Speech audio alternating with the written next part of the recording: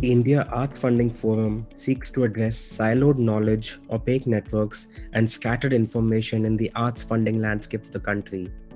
With a community-led approach at its heart,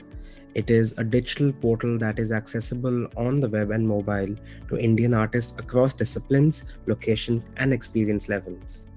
The forum relies on crowdsourced materials, including proposals, opportunities, and threads, as well as peer-led activity, including discussions, feedback, and submissions, to open up this knowledge, these networks, and this information for the larger arts community in India.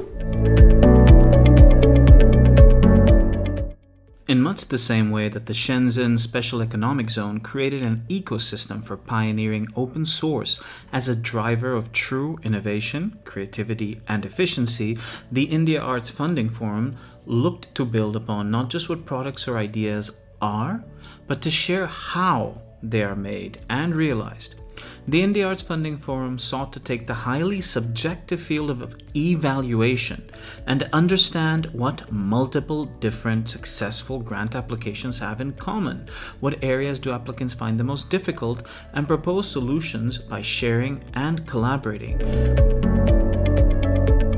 What the project helped us realize was the scope and limitations of arts funding as a source of income, whether artists can sustain themselves through arts funding, and what beyond funding is it that grant applicants seek from funding bodies. For example, one of the collaborators we sought through outreach talked about his desire to define more closely what the parameters and expectations should be between grantees and institutions that fund them, especially when working with international teams.